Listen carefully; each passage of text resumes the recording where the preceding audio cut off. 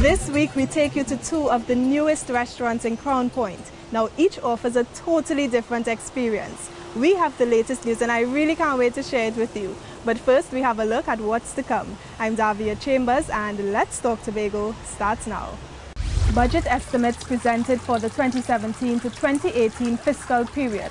Taxi Co-op has a new place to call home, and later we stop by the Scarborough Library to join in on the storytelling competition finals. These stories and more when Let's Talk Tobago continues. Stay with us.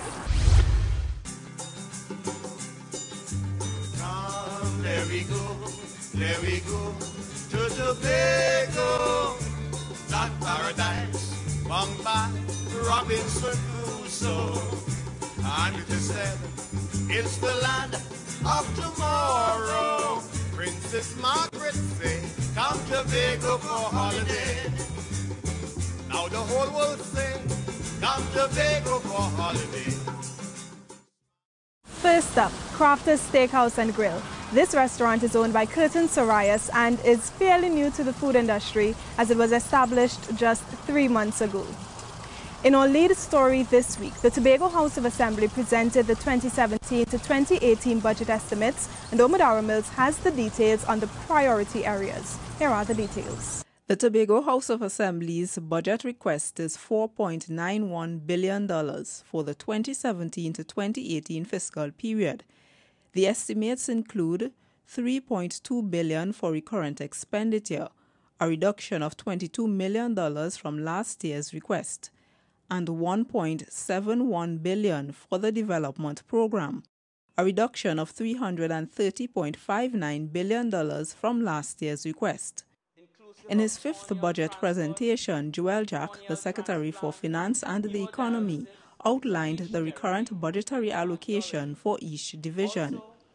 The Division of Health, Wellness and Family Development is set to receive the largest allocation, followed by the Division of Infrastructure, Quarries and the Environment, then the Division of Education, Innovation and Energy. Education, Innovation and Energy, $498.1 million. Community Development, Enterprise Development and Labor, $110.9 million. Infrastructure, Quarries and the Environment, $539.5 million. Food Production, Forestry and Fisheries, $324.9 million. Health, Wellness and Family Development, $794.1 million. Mr. Jack also highlighted some of the programs that the Assembly plans to sustain for the next fiscal period. The Youth Development Program, $3 million. The School Feeding Program, $50 million. The Agricultural Incentive Program, $4 million.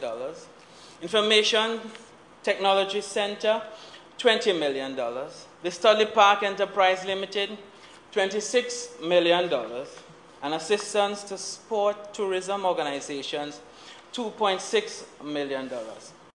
Under the development program, the focus will be to strengthen the island's economy via diversification, tourism and agriculture. Mr. Jack gave an overview of the estimates. The development program estimates are disaggregated as follows. Pre-investment, $5 million. Productive sectors, $20 million. Economic infrastructure, $738 million. Social infrastructure, $652 million. And multi-sectoral and other services, $294 million. In addition to the $4.91 billion request to the central government, the Assembly is requesting $77.2 million for the Unemployment Relief Program, URP, and $54 million for CPEP. I'm Amadara Mills for Let's Talk Tobago. Crafters Steakhouse and Grill is located opposite the Crown Point Hotel. Mr. Sorias established this restaurant because he saw the need to create a casual dining area for dining both outside and inside. Now, pay attention to this. Despite the $352 million reduction in the 2017 to 2018 budget, the Tobago House of Assembly is determined to make it a good year for the island's development. In this next report, we highlight the priority programs of the Tobago House of Assembly.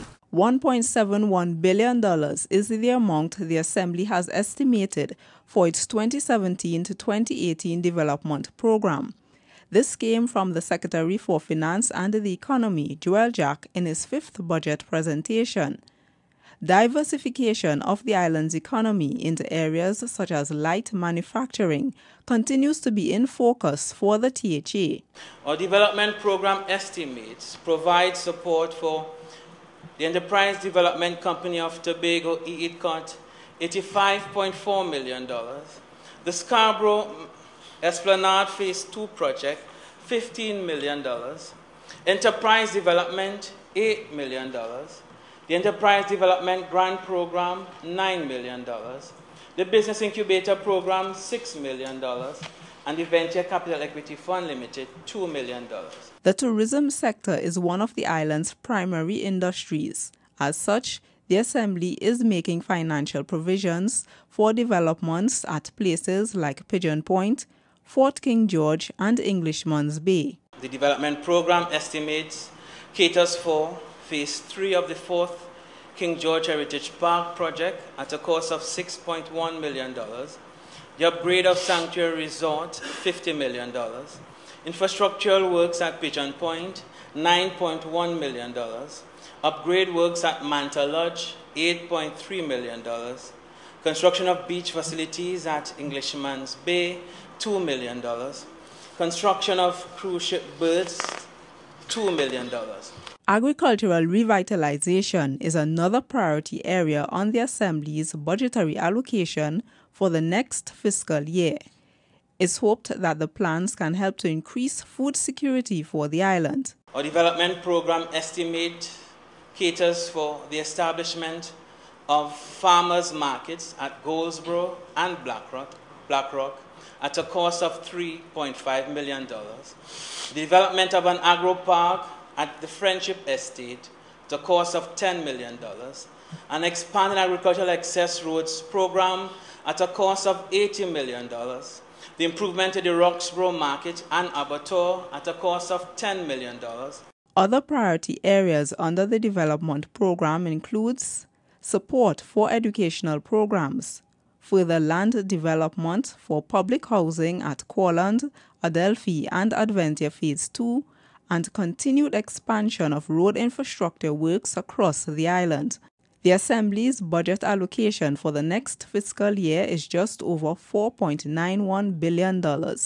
I'm Amadara Mills for Let's Talk Tobago. Whether you're looking for grilled fish or barbecue half-wrapped ribs, this restaurant has a diverse menu of both local and international cuisine to cater to all of your foodie habits. Now this. Members of the Tobago House of Assembly met recently to debate the budget estimates for the 2017 to 2018 fiscal period. Here are the details in this report. Coming out of the budget estimates for the next fiscal period, the Division of Health, Wellness and Family Development will receive the largest chunk, that is $794.1 million.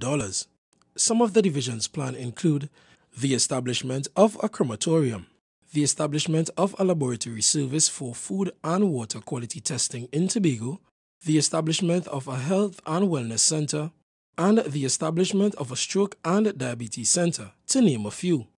The Executive Council also approved the development of a palliative care center and will engage in a PPP as well for cancer care on this island. Dr. Carrington says special attention will also be placed on the well-being of children. We are collaborating with the Child Protection Unit of the TTPS, the Trinidad and Tobago Police Service, such that we could bring about greater awareness in terms of child abuse and the like. We are collaborating with the Children's Authority for the establishment of an assessment center. This assessment center we expect to be commissioned by September 2017, and that we will have child support centers established thereafter. She adds that focus will also be placed on primary health care. Efforts will include promoting physical activity and access to healthy foods. Turning to education, of the many plans of the next fiscal year, a Teacher Innovation Center will be established. Meanwhile, the minority was concerned with the operation of the Studley Park Quarry. We need to invest in the Studley Park quarry. I say we, meaning Tobago House of Assembly. The quarry is not a place to play with. The Chief Secretary, Kelvin Charles, says a special purpose company will be set up under the purview of the THA to operate the quarry. He adds that there will be no retrenchment of workers and current employees will be redeployed. There shall be no retrenchment. There will be an incentive allowance given to all the workers currently working at the quarry. That workers currently at the quarry that have the requisite skill sets will be the first choice, if they so desire, to gain employment with the company. Joel Jack, the Secretary of Finance and the Economy, says all items for recurrent and development expenditure for fiscal 2018 have been approved, as well as all items under development, the Unemployment Relief Program, and CPEP. I am Keishon Wilson for Let's Talk Tobago. Coming up after the break, Tobago Taxi Corporation officially opens its new building. Stay tuned. Let's Talk Tobago. We'll be right back.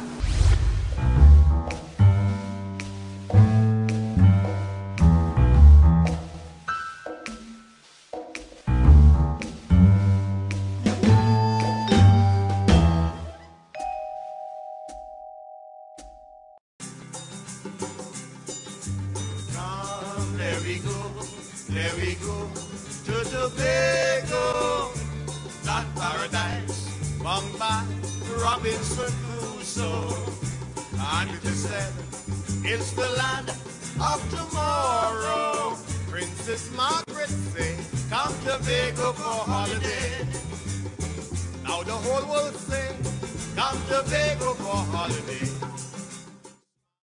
The location, the food, and the live music are some of the things that keep guests coming back to Crafter's Steakhouse and Grill. So the Taxi Corporation now has a new place to call home, as their building, located in Canaan, was officially opened just a few days ago. Crystal George has all the details in this report. Have a look. After years of planning and working tirelessly, the Tobago Taxi Cab commercial building is finally opened.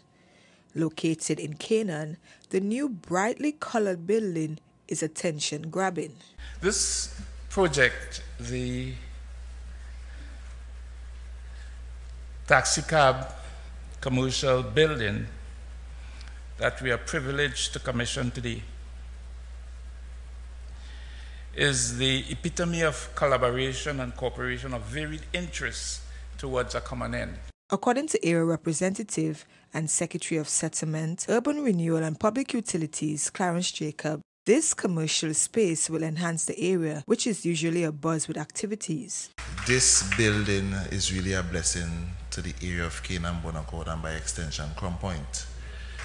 I know for future initiatives, this building will generate some form of employment and also entrepreneurs. According to Chief Secretary Kelvin Charles, despite the economy being up and down, the newly constructed commercial building is a great investment. You have, as an institution, taken a leap of faith because, as would have been indicated by the project manager, time was of the essence in respect of this particular initiative. Because you had, as it were, to ensure that you catch the wind. The Tobago Taxi Corporation Society has been in existence for over 46 years. I'm Crystal George for Let's Talk Tobago. We take you now to the ultimate dining experience at Overhang Dining and Entertainment. This establishment is owned by a young Tobagonian entrepreneur, Rohan McCain. Now, how much do you know about Tobago's history? History helps us to understand where we are and where we came from. In this next report, we join Keishon Wilson at the Scarborough Library for a workshop on Tobago's history. Here are the details. Tobago was called Urupena by the indigenous people. So that is another name that the island has, and the word means big snail. And when we talk about the indigenous people in Tobago, we are actually talking about several different groups over a period of time. When the Europeans came, the main constituents were the island Caribs, the group we now call the Kalinagos. History allows us to understand our past, which in turn allows us to understand and appreciate our present. This history lesson was shared by Dr. Rita Pemberton at a history lecture hosted by the National Trust of Trinidad and Tobago. She says the first settlement of the indigenous people occurred in the Bonaccord Lagoon area and Milford, but it was the Saladoid group which introduced pottery making to the island. But how have we benefited from the indigenous people? For their food, they raised, in addition to the hunting and so on, hunting and fishing, they raised food crops and fruit trees. Food crops, the bitter and sweet cassava, yam and tanyas, sweet potatoes, maize or corn. But a number of the fruits that we enjoy today, avocado, guava, mami apple, pawpaw, these were introduced by the indigenous people. The foods that they cooked included a very popular Guyanese dish, pepper pot. And Tobago had a very important role to play in trade. Trade moved from South America up through the islands of the Caribbean archipelago. So from the mainland came items, and from the islands went items. Now, from Tobago, conch shells were an important item of trade because they get the conchs from the reef, and it was in demand down in the south. And from the Amazonian area came the animal beads, especially frog-shaped beads, which were very popular for as zemis for the religion of the indigenous people. Dr. Pemberton says during the 17th century, there were 14 attempts to colonize Tobago. These were all repelled by the combined efforts of Tobago's indigenous people and other across the Caribbean. So, there was no long-standing successful European settlement until the mid-17th century. In 1763, Tobago was declared a British possession. I'm Keishon Wilson for Let's Talk Tobago. The overhang has been in existence for over 4 years. Earlier this year, management decided to convert the popular lineman spot into a restaurant to provide customers with an affordable dining experience. Now, a reader can travel to many different places without actually leaving their home. Authorities found a way to ensure children have a fun, easy, and educational way to approach reading. Here are the details in this report. Children are more likely to read whatever piques their interests. That is why the authorities are adopting an early learning approach to reading. A collaborative effort among the Ministry of Education, NALIS, UNESCO, and the Republic Bank are ensuring that children of Trinidad and Tobago get an early start at literacy. And this program is making it more fun for the kids. It is the beginning of a new, child-friendly, systematic way of teaching children to become confident, fluent readers. It also helps them to develop a love for books and for reading. Jolly Phonics, as the name implies, is really learning letter songs in a systematic, fun way. Jolly Phonics is a new fun way that will help develop early literacy. Because there may be readers at other levels who may have some struggles. And I think this program will assist in alleviating some of the struggles of the weaker readers in the school. A reader lives 1,000 lives before he dies. The man who never reads lives only one. End quote. Teachers play a very integral role that drives the educational system in society. Chief Secretary Mr. Kelvin Charles is applauding teachers who give their time and dedication. For children's learning squarely on the shoulders of the teachers, which means that it's the responsibility of teachers to motivate their students to learn. Happy is the child whose teacher is true to his or her calling. This program helps children build their own vocabulary and improve their understanding when they listen, which is vital as they start to read. Crack the egg and whisk it with a fork. I'm Crystal George for Let's Talk Tobago. We have to take a break now, but when we return, we take you to the Scarborough Library for the storytelling competition finals. You don't want to miss this. Don't go anywhere. Let's Talk Tobago. We'll be right back. Come, let we go to Tobago, that paradise, bound by Robinson Crusoe. And it is said, it's the land of tomorrow. Princess Margaret say, come Tobago for holiday. Now the whole world say, come Tobago for holiday.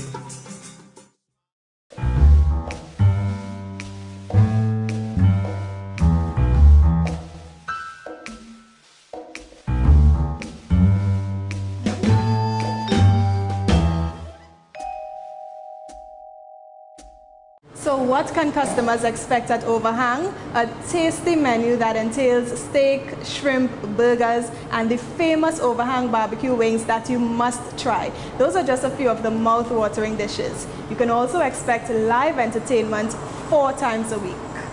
So primary school students from all over Tobago participated in the Tobago Library Services Storytelling Competition 2017. Let's take in some creative and entertaining pieces. Storytelling is a big part of life in Tobago. It helps us to keep our traditions alive and entertains our imagination.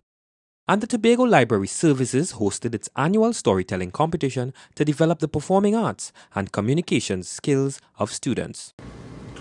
This year's competition saw an increase in participation at prelims and registered a total of 35 competitors, of which 14 advanced to today's finals. I could tell you it was indeed prelims that felt like finals. The competition included preliminaries, which lasted for 3 days. Then it was on to the regional finals. It was amazing to see how much confidence was shown during the performances.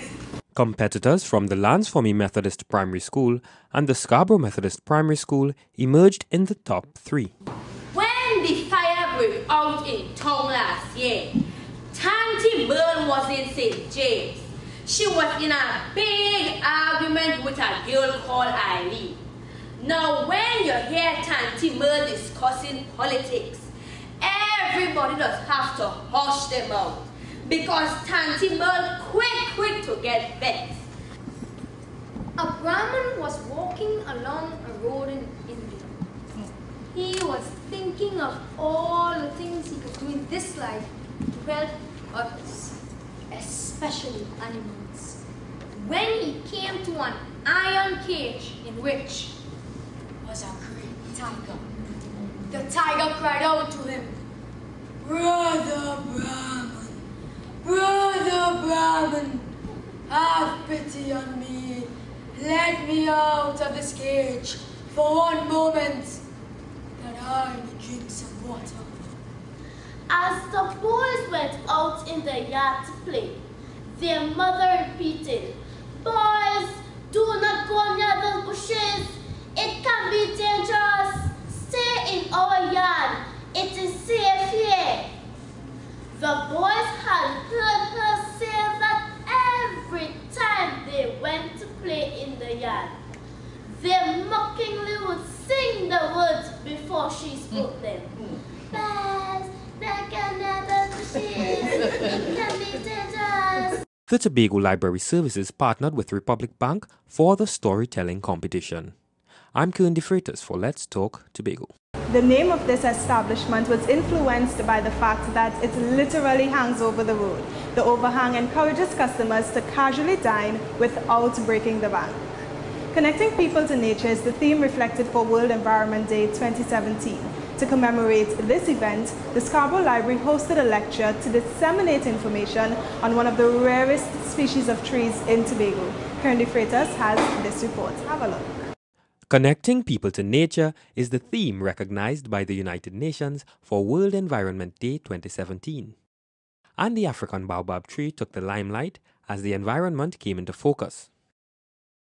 This species originated from West Africa and can also be found in the following countries: Botswana, Namibia, Mozambique, and Zimbabwe. But they've added Tanzania, they've added to those Asia, they've added Sudan, they've added a few other places apart from Africa. But the African continent, this particular species that we speak of, it is native to there. The African baobab tree has many benefits. The pulp in the seed is used to make ice cream in Africa.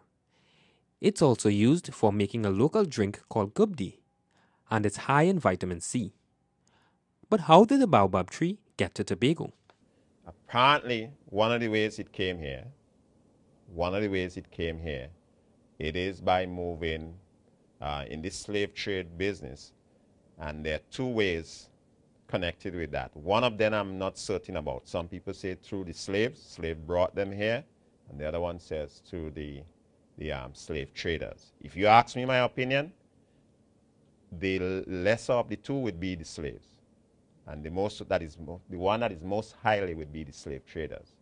Currently, there are 10 known baobab trees in Tobago, one at Coco Cafe in Crown Point. There are 3 in Scarborough at the Botanic Garden, the Scarborough Methodist Church uptown, and the Good News Seventh-day Adventist Church downtown. 1 in Plymouth and another in Moriah. The African baobab tree is also known as the Guinea tamarind because of its acidity.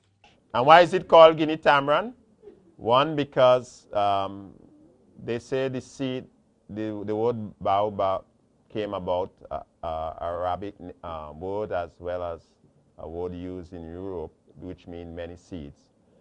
They also say that it's called tamarind because the acidity, just like the other tamarind that we know. And Guinea because it comes from northwest Africa, where you had Guinea at that time. The African baobab is a rare species that can live from 5,000 to 6,000 years. I'm Kern de Freitas for Let's Talk Tobago. It's now time to have Your Say, the segment of our program where we hear what you, the viewers, have to say. Today we're asking, how can you improve your productivity at work? While you think about it, we'll have a look at who had their say this week. For anyone to improve their productivity at work, it would mean that their literacy skills have to be high. They have to have very good communication skills, right, so that they can understand what is being asked of them and they can do it in the best way possible. You must be punctual, and when you are there, you must be qualified for the job you are doing. For workers, giving them a clear line of sight as to their objectives and planning their time efficiently, giving them the right resources and monitoring and supervising. By one, being punctual, doing your job the right way, and staying off your phone. There must be good supervision. You have to make sure people do the work that is assigned to them. We have too many people just coming to work and wasting government time and wasting time on the people's job, and therefore there's no improvement of productivity. We close yet another edition of Let's Talk Tobago, and as always, we thank you for watching. Please email us with your comments or queries about the program, and be sure to visit our website, like us on Facebook, and subscribe to our YouTube channel. From our house to yours, I'm Davia Chambers, along with the Department of Information, Office of the Chief Secretary, Tobago House of Assembly, wishing you a safe and very productive week. We close now with a montage of the opening of Schools Basketball 2017. Enjoy.